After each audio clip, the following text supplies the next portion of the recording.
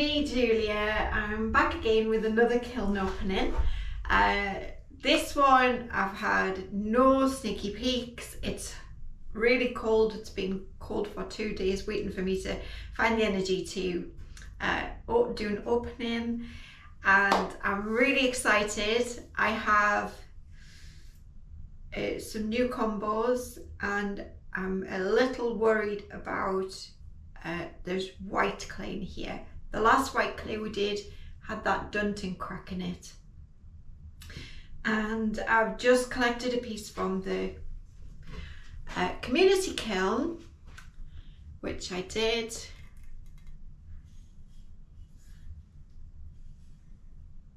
Can you see that? Looks a little blurry from my side. And this is Millennium clay and raspberry mist. These are some glazes from my little group. Raspberry mist, amaryllis and pink gloss. And I'm a little disappointed. The build, first of all, because I did these individual dots, but I didn't put a coil around the edge. And what I found is when you do these individual dots, if you don't kind of have a little security blanket of coil around the edge, they can become a little bit fragile. So I did break this and re-fixed it on one, but that isn't where the break is. There's a little glaze cracks on a couple of the edges, so one of them is loose. Then this morning, and I brought it back yesterday, I found this dunting crack. Hang on, am I saying the right thing? No, it's there. Can you see there's a crack across here? And that's across one of the dots. It's not through it's through a join and then across a dot, and I'm pretty sure it's dunting because it's very sharp and the glaze hasn't seeped into it, and it wasn't there yesterday as far as I can remember, and I was extremely tired, so it could have even been done in transit, but it was wrapped. But I think that it's dunting, and I think some glaze combos don't like to be on bare clay on the back, and some glaze combos just don't like the white clay, it would seem. So with that said, let's get the kiln open. I promised on this video I would stop waffling so much. So do you want to have a look in? I'm excited and nervous at the same time. Okay, here we go. Right, that'd help if I unlocked it, wouldn't it? Ready?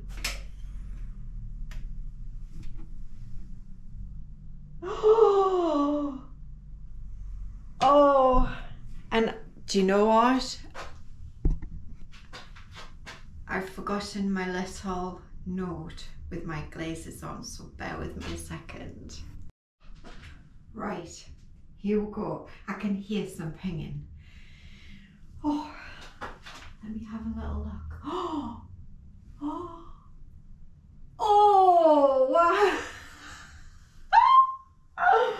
Oh, right, I'll have to work out which is which. Let's start with, wow, it's actually a little bit still warm. That's how toasty it stays in there. Right, okay. Now, this one I did a set of 2. The larger one is still on the kiln shelf over there. This is, let me just see if I can work it out while you have a look. White pear.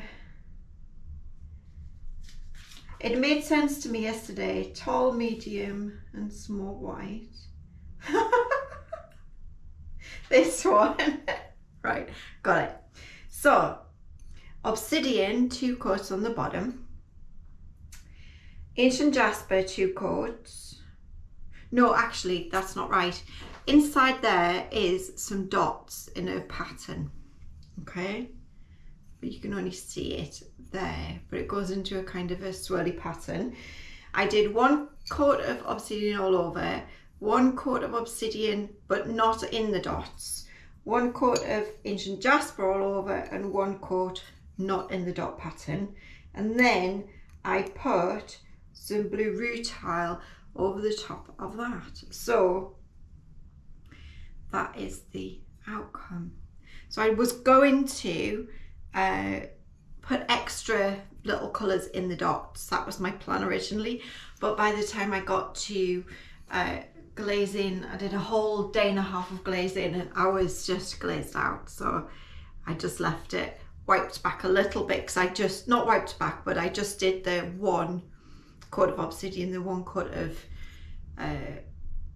ancient jasper, and the 1 coat of blue rutile over this dot pattern. But it's all pooled and covered a lot of the dot pattern anyway.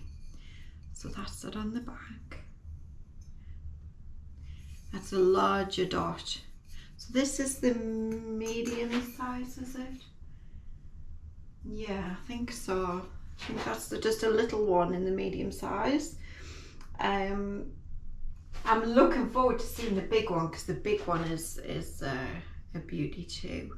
But I did it with the big dots this time instead of a little. And it's almost got seaweed. Ah, that's because it has got seaweed on it. I've seen a little note at the bottom. There's a touch of seaweed on the top. I think I might have done seaweed splashes. In fact, no, I did seaweed this sweeps. Very, very light. It was, actually, I think I did a glaze with me video and showed you how I glazed it. I haven't edited it and uploaded it because I haven't seen whether I like it or not. That's that one. So absolutely beautiful. It's got greens, blues, blacks. Really, really pretty, really nice contrast, but I didn't even need the dots because the little dot pattern is covered up. We have quite a lot of pinging going on. Do not do dunting cups. Right, this was a refire. We had the small one last time, and this was the iron luster that turned out like that, and then I put seaweed over the top, and she's gorgeous now. I love it now. That's the difference that, you know, a refire can make. A refire can work or not work. It's about a 50-50, but on these it's worked. I have a large one. I'm going to try it on the large one as well. So okay, rich toasted. Let's see if I can remember. Toasted clay. Does that look right? Yeah, I would say so. This one. No, that's not that one. I don't know, I give up. I've got so many. Rich toasted dough. Just have a look at it. It looks nice.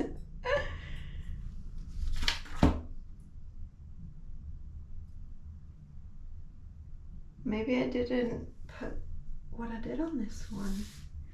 Bowl set.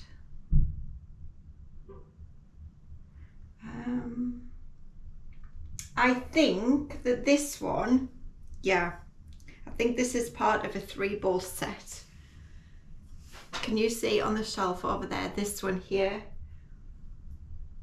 Yeah, I think there might be another one with the same glaze on the bottom here. So this is, excuse my fumbling, this is part of the 3-bowl set, which is 2 blue lagoon, 1 textured turquoise, 1 blue rutile, and 2 ancient jasper. If I remember rightly, this is part of what I did on the glaze with me as well. But it's another beauty. I love this toasted clay. Just a little tad too much glaze, I think.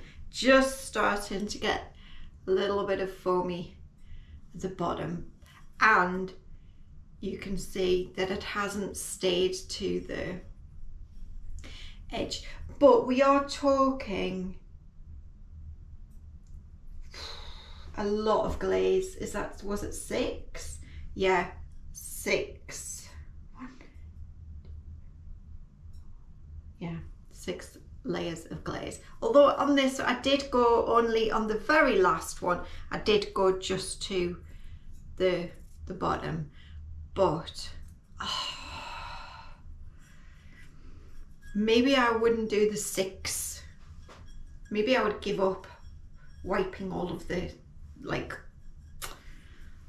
my brain's not working today, glazing all the way around on all 6 layers, because I love drips when they're kind of, I want drippy, but I didn't want drippy. I kind of wanted it to stay where it was.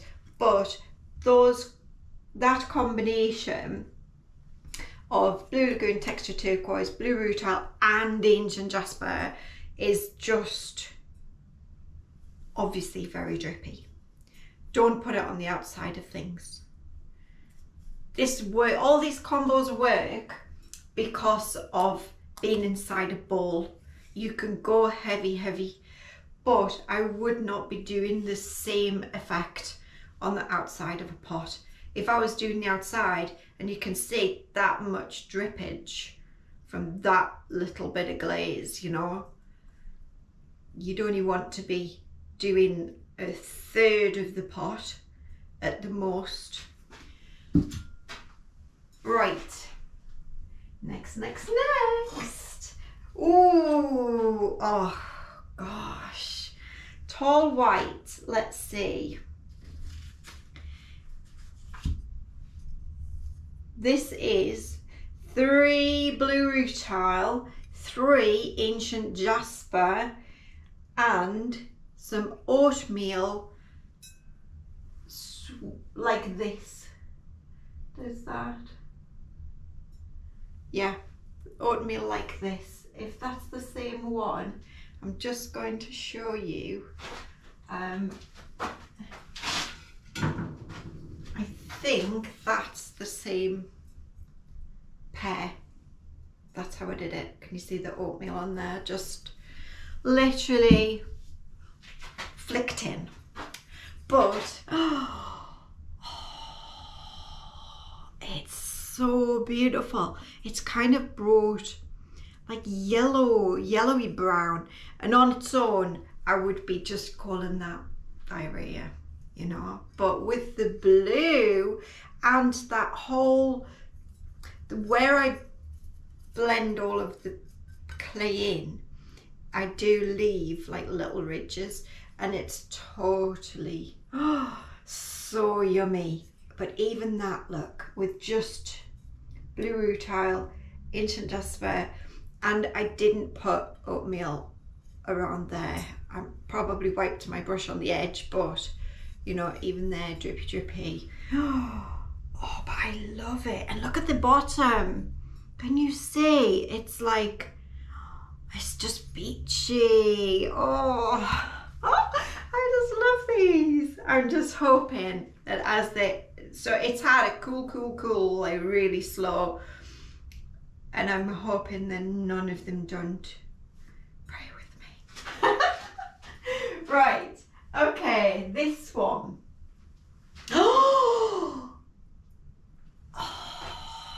This one, I told you that I was going to do ancient copper on the bottom. I think I've got them both in this. Right. Yeah, I'm pretty sure I must have them both in this kiln because I can't see it on the shelf for the smaller one. I think it's this one that's having a ping, and it's the ancient copper. She likes to ping. It has covered up. I did 4 because I wanted a really good ancient copper look, but I should have really just done 3 because it has covered up a lot of the ball effect. You can still just about see it, but Oh, oh, oh, oh. Wowzers. Yeah, because where it was thinner, where I did it on the bottom, it's broken that little bit more in the kind of typical ancient copper. But oh, oh, oh, uh-oh. What was that? Oh no, that wasn't. I thought I could feel a crack. She's really pinging. This is on the Rich Toasted, but what an absolute stunner. Blue Lagoon, Blue Lagoon 2, Blue Rutile 1, Textured Turquoise 2. It sounds like the football results. And sweeps of seaweed.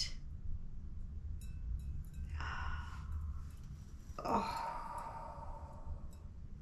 One little pinhole, two little teeny weeny pinholes wouldn't have a problem letting go of it, but oh, the edges, they just look like waves.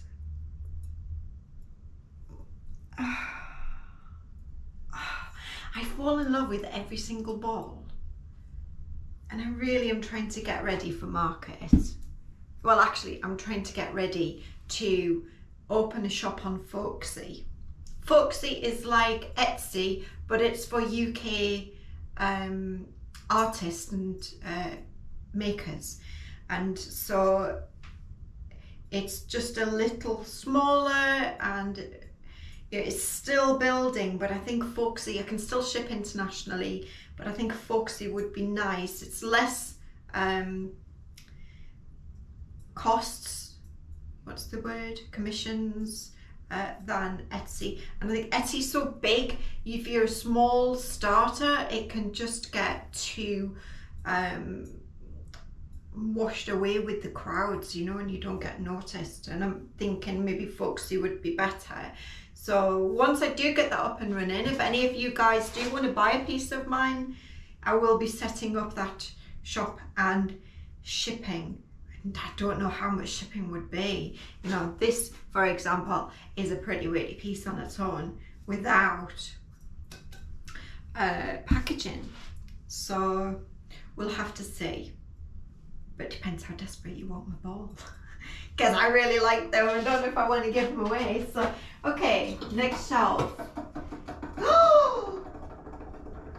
Oh, right, okay. Let's get, I had a kiln post situation, like that wasn't tall enough. I had to put my extra doubler cookies that got sandwiched together, and that works. So I've got all of those. I want to take it out first just in case. Wow. Oh, pingy ping. Right, I'll show you these that aren't balls. Another little jug. Spring, spring, spring. Beautiful little Snapdragon. And this was I have got zinc free clear, but I figured on this I bought a zinky clear by accident, and I've just felt it's not so much glaze there. But anyway, yeah, really, really pretty. And the zinky clear hasn't taken away from the colour, which is beautiful. Yeah, so Abaco Snapdragon on the handle, and pretty. Has a brother. Wow. Okay. This is the brother. I did better on that one. This is, so yeah, these are decals. I didn't stand and paint all of that. And this is decal also, but would be quite easy to do because it's kind of just squiggly flowers. The only thing is when I've used underglaze in little squeezy bottles, I can't see them to hand. But the nibs always, because I've got really fine nibs, and they always just get blocked. So I give up. But yeah, slightly bumpy here, but beautiful nonetheless. And along with the little yellow one, a great start to a summer collection. I'm thinking out of the three, I actually like the yellow best for the spring. So I'm going to do a blue and see how that is. Okay, right. This is the low one. Okay, so I've been doing some with higher feet, some with lower feet, and seeing which I prefer. These look more stunning, I think, but these are probably a little bit more practical. A lovely little ice cream dish, isn't it? Can you imagine? Gorgeous little ice cream out of that. So this low one is 3 Smoky Merlot and 3 Ancient Jasper with, I haven't got that one there. Oh yeah, this splashes, here's his brother on here. His bigger brother, splashes of oatmeal. So that's how it was. That's how it is now. I have noticed somewhere, what did I say? A teeny something or other. Stunted. Right in this corner. I can just feel it. That is such a shame. Oh, there it is. Look, right across. Now, I was using 2 different clays and they got kind of mixed up which clay was which, 2 different whites. One was supposed to be a speckle and one was the Millennium. But these all look kind of the same and I can't see a speckle in any of them, which is weird. But yeah. Oh, Poopy. My poor little ball, he's an absolute dream as well. This does seem to be an issue with the white doing all of these layers on. I might have to start doing colour on the back or do 4 layers. Maybe I could try doing 4 and see if that still has the issue. Poor little thing, but he's so pretty. I might see if I can squeeze. I wonder if that follows this. No, it's right across. It's not on the clay, it's on the glaze. So maybe I'm just being a little too generous. For these little ones, I'll probably just glue, you know, Kitsuki kind of thing, and then just keep them myself because that's just too nice to throw away. And obviously not for food use, but I would definitely use it for trinkets and just keeping bits and pieces in. But yeah, there's a little teeny, I think it's that there, washing. But it is only clay. It's not major, you know. It's time and love, and I love making them, and I love the glaze combos and showing you guys. But at the end of the day, even if I had nothing to sell, it doesn't matter because the fun for me is actually the whole process, just kind of seeing what it would look like, and if other people can buy them and love them, that's great. But I'm really wanting to just experiment. This is just all a giant experiment for me. Okay, one more little small with toasted clay. Was that the same as him? No, he doesn't look like him. It wasn't. Oh, he's the set. He's the mini in the set. That's the obsidian. No, it's not. It's the Blue Lagoon, Texture Turquoise, Ancient Jasper one. Same as him. Oh, I might just stop making them in the white. I might just build differently in the white. I think I'll just start on the white doing less glaze and see if that works. But what a gorgeous little set. Oh, little set. So pretty. I really do love the colours that come out from the rich toasted clay by Pottery Crafts. Don't buy it all because I need some more. Last but not least, okay, this is flat top bowl, 2 obsidian, 2 smoky mallow, and 2 seaweed. Wow. Uh-oh. No, it's okay, I think. Wow. I'm going to be inspecting every ball, but absolutely gorgeous. I think I am going to start cutting down from 5 to 4 and let's see what that's like. All of the ones that I've got still on my shelf, there's just the 2 large ones actually. Ooh, pinger. The 2 large ones I've already done with lots of cuts, but I'm going to start reducing because it is expensive as well to keep cutting so much. But yeah, look at that, look at the edges.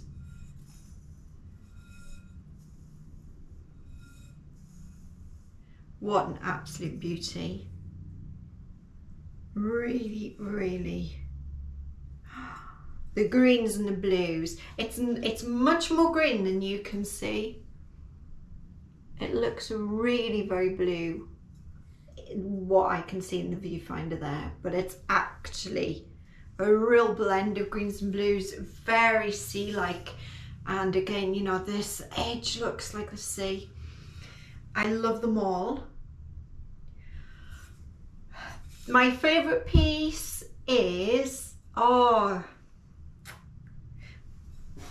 yeah, copper bottom. He's got to be my favorite, but very similar. Copper bottom was blue lagoon textured turquoise, blue rutile, and he was smoky mallow obsidian. So there's not like a massive amount of difference in them, is there? So obsidian, smoky mallow, and seaweed, this one, and blue lagoon textured turquoise, blue rutile, ancient jasper here, but not a huge amount. There is a difference, but not a massive amount for being very different glazes. But yeah, he's my favorite, and he has a smaller one, did I say? Or did he? Where's his smaller one? Did he have a smaller one? Oh, I thought that was, yeah, anyway, I'll stop just pondering while I'm videoing. Oh, and by the way, my gluggle jug survived. I didn't glaze it this time because I'm expecting a new shipment of glazes and I have some new ones to experiment with. So keep a lookout because I'm going to film me opening my new glazes for anybody who's interested in what's coming next. So that's it for today, guys. I hope you have a really wonderful day. Thank you so much for playing along with me and watching and subscribing. Please do subscribe though. My goal for this year, it's just a silly goal for me, is I want to get to 1,000 subscribers. So all of you guys who haven't subscribed yet, please do so, because it really, really helps my channel and helps keep it up the algorithm so that more people can see. So thanks again, guys. Bye.